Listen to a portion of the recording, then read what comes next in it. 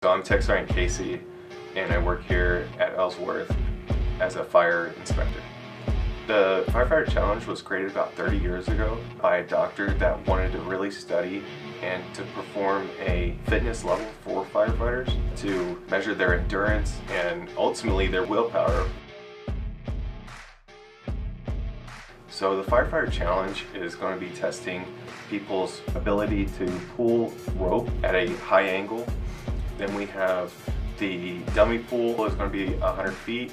We've got the sled hammer. The final is going to be pulling a charged hose line 100 feet. Firefighters benefit from this challenge because it's going to be able to tell you what you need to work on, but ultimately to make sure that you're physically fit to do the job.